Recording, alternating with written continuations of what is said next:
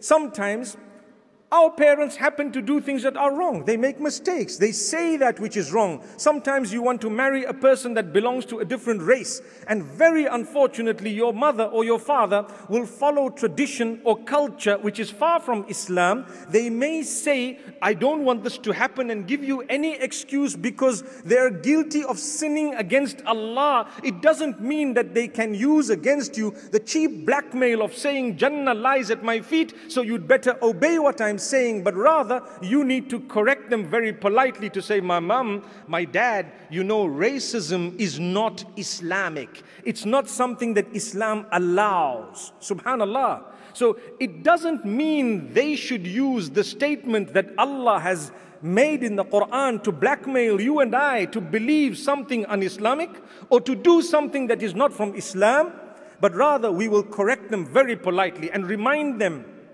And this is why those of us who are parents here and those who may hear this later on, please understand your duty and your responsibility unto Allah. Never use these statements to force your children to do things that are ridiculous, that are unacceptable, that are fulfilling your own whims and fancies, because trust me, you need Jannah as a parent as much as your children would need Jannah.